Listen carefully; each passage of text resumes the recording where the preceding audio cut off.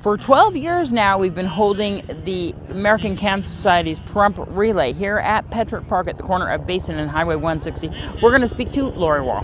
Great. It's as you can tell, it's beautiful weather. None of the W word so far. We won't say it because it jinxes us. Looks like turnout's a little low, but it's that's the way it is this time of day. And hopefully by the Luminaria tonight at 9, it starts actually at 8:30 tonight. We were adding a little extra ceremony to it, a candle ceremony. We're doing the empty chair. It's very interesting. It's a very moving thing. We're going to start that first, light some candles, and then we're going to light our Luminaria and do our normal Luminaria ceremony at 9.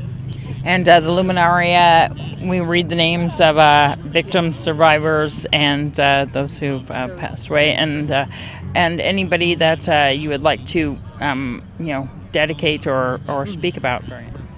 Well, it's kind of hard. I'd best not get personal because then I won't be able to sit here and talk. I had a hard time even trying to say my part earlier. So just everybody, all cancer survivors, I'm just so thankful for them. And we had a bunch of them. We served a whole bunch of them lunch today after their lap. And I lost my grandmother to cancer, and all 3 of my sisters have cancer. My mother has had it.